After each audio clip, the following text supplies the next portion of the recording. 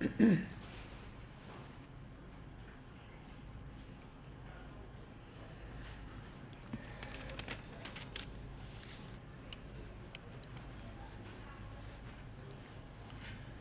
عليكم ورحمة الله وبركاته. بسم الله الرحمن الرحيم. الحمد لله رب العالمين، والصلاة والسلام على أشرف الأنبياء والمرسلين، حبيب إله العالمين أبي القاسم المصطفى محمد. اللهم صل على محمد وآل محمد. وعلى أهل بيته الطيبين الطاهرين المعصومين المنتجبين. قال الله في كتابه الحكيم: بسم الله الرحمن الرحيم. ألم تر كيف ضرب الله مثلا كلمة طيبة كشجرة طيبة أصلها ثابت وفرعها في السماء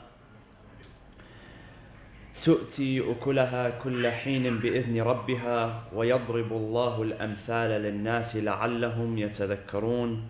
صدق الله العلي العظيم. وصلوا على محمد وآل محمد.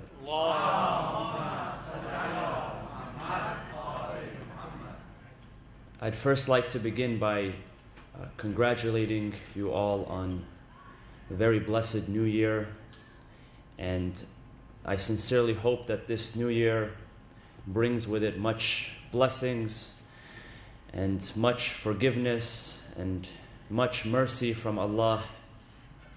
It is, of course, a very auspicious time when we get together with family members and we congratulate them, and we share gifts and laughter and goodwill and food. But it is also a time to count our blessings from Allah as well. It is a time to also remember our blessings that God has bestowed upon us in the past year, and to ask for more in the coming years. And so I sincerely hope that inshallah this year brings joy and success and prosperity to you and your friends and your family, inshallah. I won't take too much of your time, but I want to mention the legacy and the life of a lady whom we are commemorating in this week, who was known for her noble lineage and her upright morals and her bravery and her courage and her devotion to the cause of the household of the Prophet. That is Lady Fatima bint Hizam al-Kilabiyya, aka Ummul Baneen. And Ummul Baneen was a lady who stood out among the rest of the ladies in that she was known to have come from a noble lineage. She was known to have great morals. She was known to have great character, patience, and great devotion. And usually when we mention Ummul Baneen, we mention what happened after the passing of Sayyidah Fatima al-Zahra alayhi salam, and how Imam Ali alayhi salam, Amir al-Mu'mineen, sought to remarry, and he sought a spouse, a wife, for a very special reason. And we mention, what we remember is, what stands out is her reaction to what took place on the day of Ashura in Karbala, and her reaction upon seeing Lady Zainab alayhi salam and Imam Zain al-Abidin and the caravan which came back to Medina, the caravan which was carrying the household of the Prophet. But really her legacy extends much more than that. We know that after that tragedy, she was known for continuing to spread the message that Imam Hussein had passed away for. She would eulogize Imam Hussein. She would eulogize her own son, Abu al-Fadl al-Abbas. She would lament them. There is even poetry which is attributed to this very noble lady, which she recites in honor of her brave son, Abu al-Fadl al-Abbas. And Abu al-Fadl al-Abbas, of course, was known for his bravery at a very young age. So even though she was not there in Karbala, where he exhibited his greatest act of bravery in defense of the household, his household, the household of his brother. However, he had led a life of bravery all throughout, from his childhood until his adulthood and until his martyrdom. So he was known, and she knew this about him, and this is why she had lines of poetry in which she would eulogize and she would remember and honor her son and the martyrs of Karbala. We know that she came from a very valiant family, a very brave family, from both her mother's side and from her father's side. And in fact, if you trace her lineage, she shares an ancestor with the Prophet Muhammad sallallahu alaihi wasallam.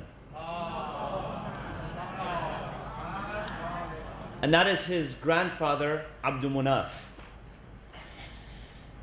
We know that Imam Ali alayhi salam, after the passing of his dear wife Fatima, wanted to remarry. And most of you know the story of how he had approached first his brother Aqil. And why did he approach his brother Aqil? Aqil, it is said, was knowledgeable in the field of genealogy. He recognized the families. He recognized the prominent families. He recognized the prominent tribes. He knew who came from which family, and that family or that tribe, what were they known for? If they were known for courage or bravery or generosity or maybe stupidity or anything else. People who were familiar with genealogy were able to detect these things, and because he was an expert in this field, Imam Ali approached him.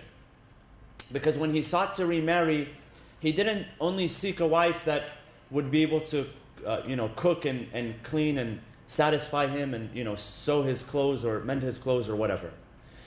We know that when he sought to remarry, he sought a woman from a family which were known for their bravery, which were known for their valiance.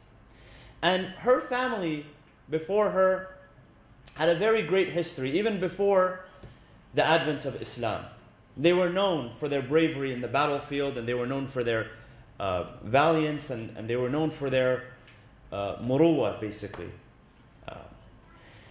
And Imam Ali alayhi salam had made it a point that he would find a woman who was known for her, from a family who was known for bravery and valiance, but also remember that when Fatima passed away, she left behind 4 orphans.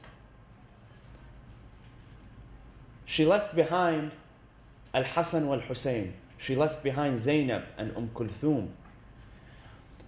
And so when Fatima al-Kilabiyya, who matched the name of Fatima alayhi salam, when she came into the home of Amir al-Mu'mineen, and this is where she really stands out, is that she was not only willing to be a wife, but she was willing to be a mother to orphan children.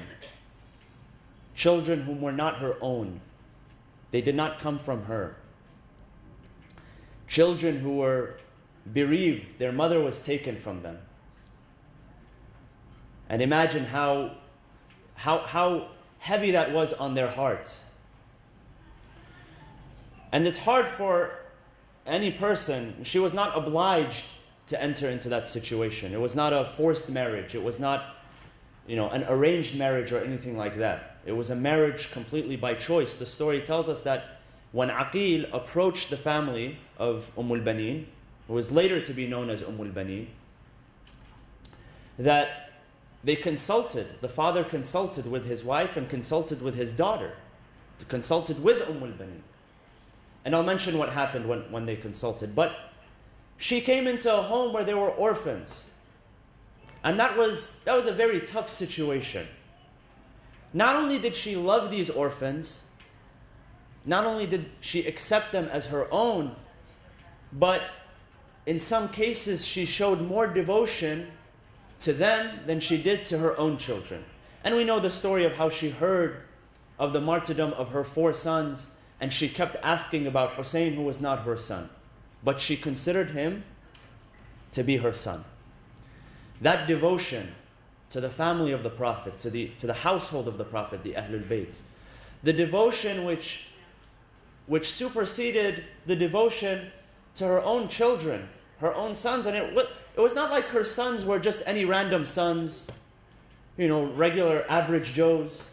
We're talking about Abu al-Fadl al-Abbas and his 3 brothers, who one by one gave up their lives in devotion.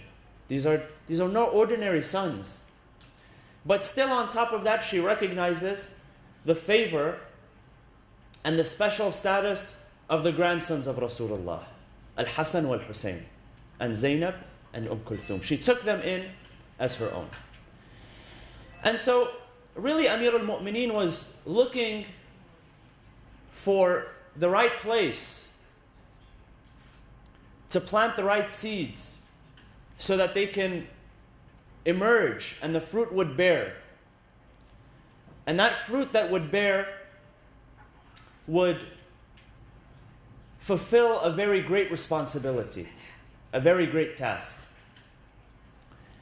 And this reminds us of some of the ahadith, some of the directions of the Prophet. The Prophet, he says in choosing a spouse, he says a very famous hadith. He says, اختاروا لنطفكم فإن العرق دساس. Very, very important hadith. He says, literally, this is what the Prophet is saying. He says, choose your repository. Choose where you are planting your seed. Meaning when you choose a spouse who will be the father of your children or the mother of your children, choose the right repository. فَإِنَّ الْعِرْقَ دَسَّاسِ. Inna is, what does that mean? Surely, عرق. What is عرق? In Arabic, the word عرق is the root. Araq or rag. It's the root. It's basically the vein, what we call, right? That important part, the root. فَإِنَّ الْعِرْقَ دَسَّاسِ. Dassas means it penetrates, it permeates, it goes through. So, he says when you are looking at a potential spouse, look at their origin. Look at their roots. Look at where they are emerging from. Don't look at the plant and say, this is such a beautiful plant. It's such a pretty flower. Look at where it is emerging. In another hadith, it says, the Prophet says, beware, in his wording, he says, beware of the flower which grows and emerges out of the garbage. Sometimes you'll see garbage. But then out of that garbage, you'll see a flower is popping out. He says, don't be fooled by the pretty little petals, or maybe it smells nice. The root, the origin is no good. So be wary, be careful. It's like taking a seed, right here in the United States, in California specifically, and if you go to the Midwest. But here, in California, if you go up north, they have all types of fruits, all types of delicious fruits that you can, they sell them on the road.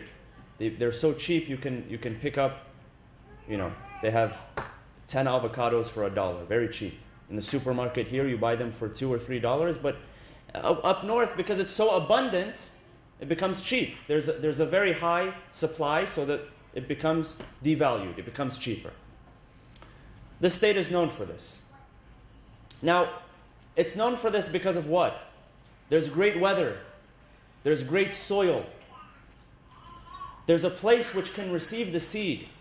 So if you take those seeds, those very same seeds, and you go to the North Pole, you're probably not going to get the same fruits, the same quality fruit. Or if you take it to another part of the world where the weather's not so great, the climate isn't so great, the soil isn't great, what's going to happen? It's not going to bear the proper fruits, the delicious fruit. But when you put it in the right repository, it will bear the right fruit. So this is why the Prophet says, اختاروا لنطفكم فإن العرق دساس. And this is what Amir al-Mu'mineen was doing. He was looking for the right climate. He was looking for the right soil. And he found that in the character and the person of Ummul Baneen, because she came from a noble family, a noble lineage. She was honored with great characteristics. Now, Allah subhanahu wa ta'ala tells us in the Quran in the case of a firm root, he says, Bismillah ar-Rahman ar-Rahim, أَلَمْ تَرَ كَيْفَ ضَرَبَ اللَّهُ مَثَلًا كَلِمَةً طَيِّبَةً كَشَجَرَةٍ طَيِّبَةٍ أَصْلُهَا ثَابِتٌ وَفَرْعُهَا فِي السَّمَاءِ. God strikes a methal, an example, a parable of a good word, كَلِمَةً طَيِّبَةً كَشَجَرَةٍ طَيِّبَةٍ. It is like a good tree. أَصْلُهَا ثَابِتٌ. This good tree has a very firm and stable root. وَفَرْعُهَا فِي السَّمَاءِ. Its branches extend into the sky. And it keeps on giving its fruit. It keeps on bearing its fruits. And this is an example that God strikes. And then the verse after speaks about the exact opposite. There is also an example, an evil word like an evil tree. And this evil tree is not stable. It is not firm in its root. And according to the allegorical tafsir of the Ahlul Bayt alayhimus salam, one of the tafasir, one of the allegories that this is referring to, is that the firm tree and the firm root represents the family of the Prophet, for they are firm in belief. And the branches and the leaves are represented by the family members and the true followers of the Ahlul Bayt, the awliya, those who have an established connection with them. And so the tree, the good tree, refers to a good people. And there is an evil tree which also refers to an evil people. You know, the early days of Islam and even after, there was a fair share of evil people and evil families which tried to destroy Islam from within the inside. And again, it is important to understand that what the Imam was trying to do as he was preparing to choose a spouse. Because, again, the root is very important. When you have nobility in the family, when you have honor in the family, when you have good characteristics, then it will produce good.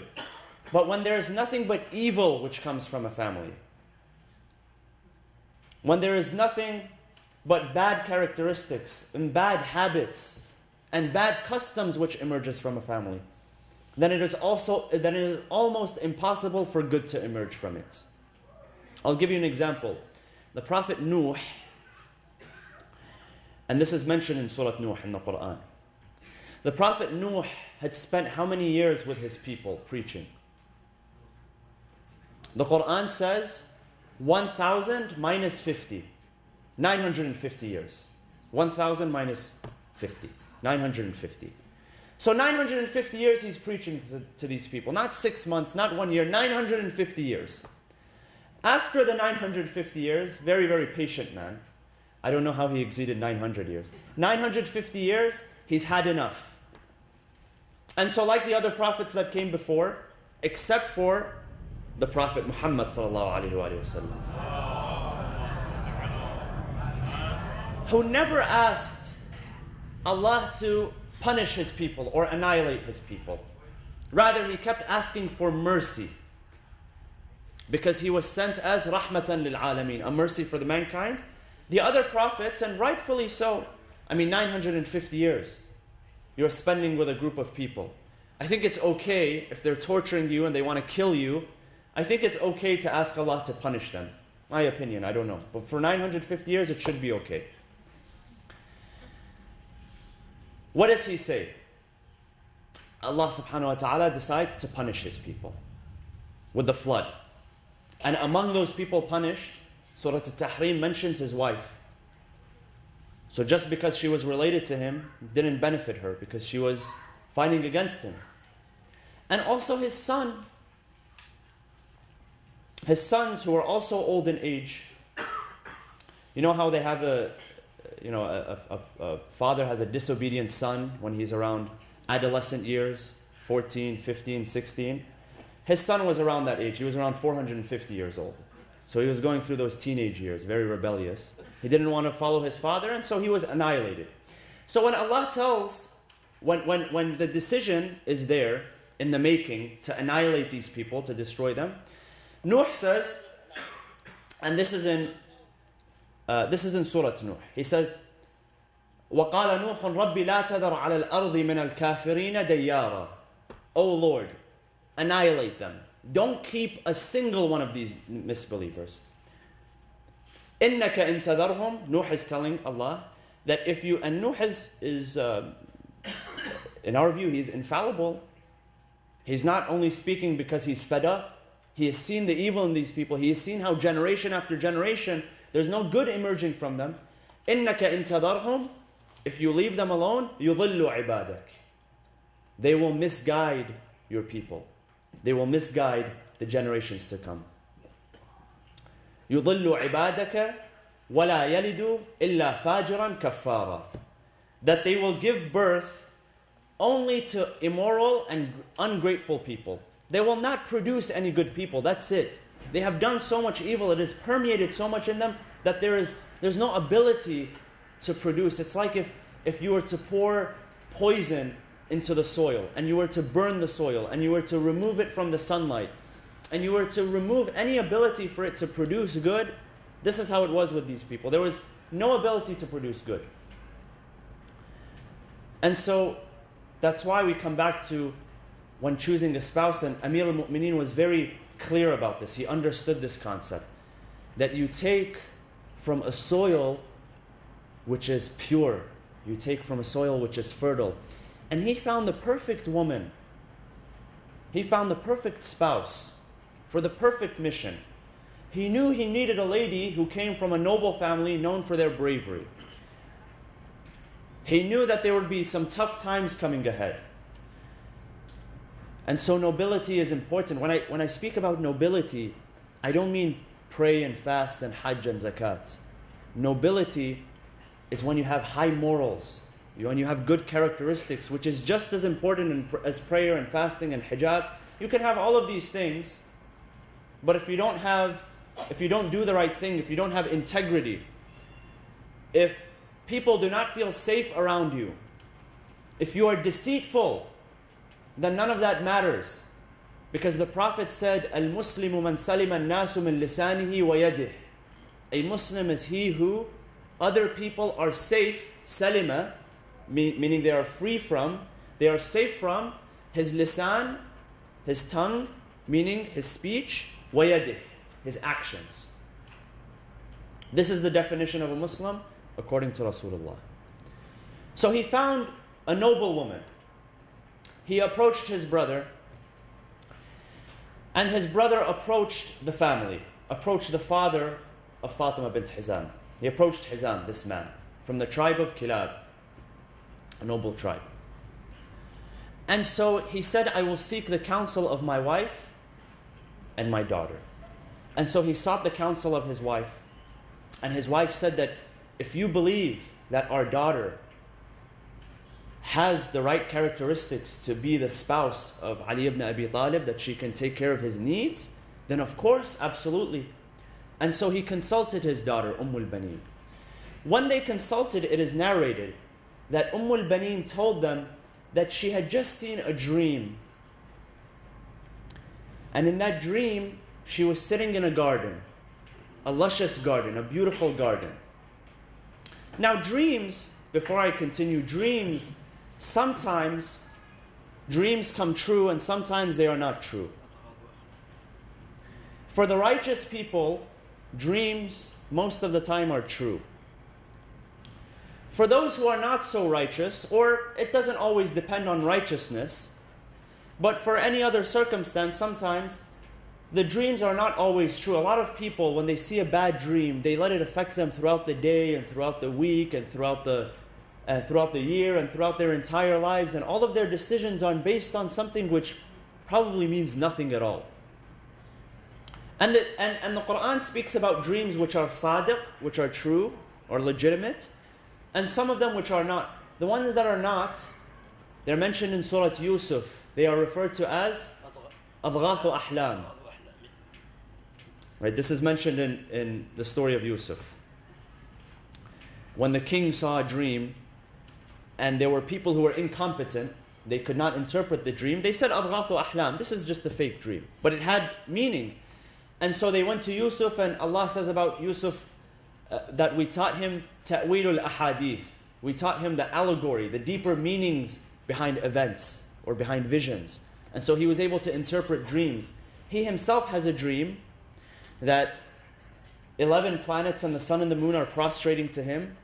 And when that comes true at the end of the story, he says to his father, وَقَالَ يَا أَبَتِ هَذَا تَأْوِيلُ رُؤْيَايَ قَدْ جَعَلَهَا رَبِّي حَقًّا. Because he tells his father in the beginning, and his father says, don't tell anyone. Don't tell anyone about this dream. And in the end he says, my father, this is my dream. After he sees that they prostrate to him in reverence, not in worship, but in reverence, his 11 siblings and his mother and his father, he says, this is my dream, it has come true. So his dream was true. The dream of the 2 prisoners was also true. The dream of the king was also true. The dream of Ibrahim, when he was slaughtering his son, was also true. The dream of the Prophet Muhammad sallallahu alaihi wasallam. In Surah Al-Fath, when he sees himself entering Mecca to conquer Mecca, that is also true because the Muslims did conquer Mecca. So this dream, and Baneen was a righteous lady, was true. She saw that she was sitting in a garden and she looked up at the moon, and then the moon came into her lap and sat in her lap. And there were stars around, and 4 of the stars descended and also sat in her lap. And so she had just seen that dream, and it was a true dream. And so she was married to Amir al-Mu'mineen, representing the moon, and she bore 4 very noble men. Al-Abbas and his 3 brothers, who all gave their life on the day of Ashura for their brother, for their master, for their Sayyid, their master.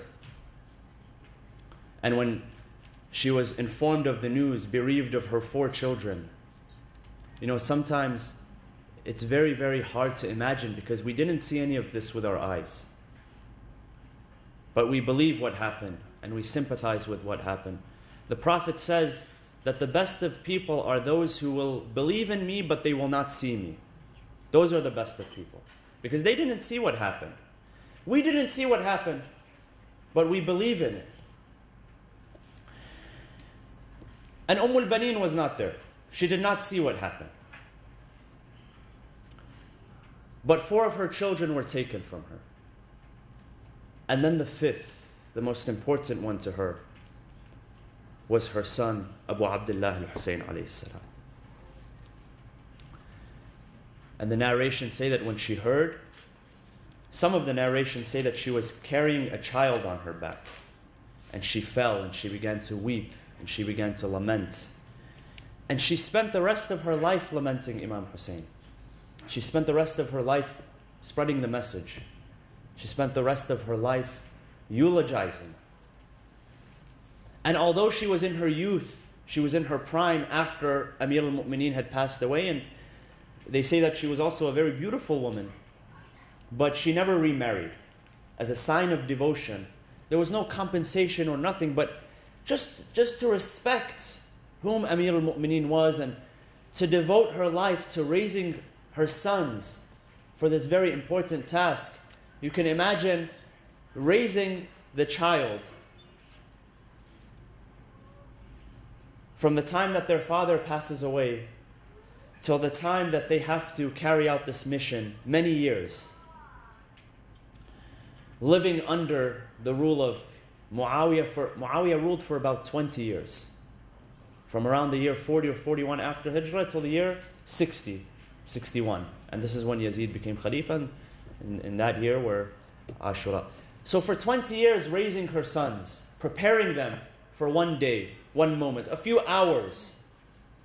And we see the valiance of Abu al-Fadl al-Abbas when he goes out into the battlefield and with courage and with might and with nobility and with integrity. See, integrity is when you are able to do the right thing. When you have integrity, no matter how much hardship there is, you're able to do the right thing. And when he placed his hands in the cool water, the fresh water. It ran through his hands. And Al-Imam al-Sadiq describes his uncle. The hadith of either Al-Imam al-Baqir or I believe Al-Imam al-Sadiq alayhi salam, one of them, he says, كان قلب عمي العباس كصالية الجمر من الظما. He says, the heart of my uncle Al-Abbas was like a burning piece of charcoal from thirst, because he was so thirsty. And he placed his hands in the cool water. This is after many days of patience after the water was cut off. But yet he still, when the water runs in his hands, he remembers the right thing. He remembers his promise. No one would have blamed Al-Abbas. Do you think anyone would have blamed Al-Abbas if he took just one drink for himself? Nobody would have blamed him. Who would have blamed him? But he didn't care if people were to blame him or not blame him. He knew what was right, and he did what was right. And this was not a coincidence. This type of integrity requires training. It requires training from the mother. It requires a mother who is pure, a mother who is loving, to train her children to be so valiant and people of character and integrity. We ask Allah subhanahu wa ta'ala to grant us the intercession of Ummul Baneen, and the intercession of her sons, and the intercession of Abu Abdullah al-Hussein alayhi salam. And again, as we commemorate this dear lady, this honorable lady, we also congratulate you for this very auspicious occasion. And we ask Allah subhanahu wa ta'ala to bring upon us a year of sustenance, and a year of blessings, and a year of forgiveness. And we ask Allah subhanahu wa ta'ala to have mercy upon all of us. Bismillah ar-Rahman ar-Rahim. اللهم اغفر للمؤمنين والمؤمنات والمسلمين والمسلمات الأحياء منهم والأموات تابع بيننا وبينهم بالخيرات إنك مجيب الدعوات إنك قاضي الحاجات إنك على كل شيء قدير. Brothers and sisters, let us recite this ayah 5 times for those who are ill and those who are in need of our assistance, inshallah, and for ourselves. أعوذ بالله من الشيطان الرجيم بسم الله الرحمن الرحيم أما يجيب المضطر إذا دعاه ويكشف السوء أما يجيب المضطر إذا دعاه ويكشف السوء أما يجيب المضطر إذا دعاه ويكشف السوء أما يجيب المضطر إذا دعاه ويكشف السوء أما يجيب المضطر إذا دعاه ويكشف السوء. الفاتحة مع الصلوات.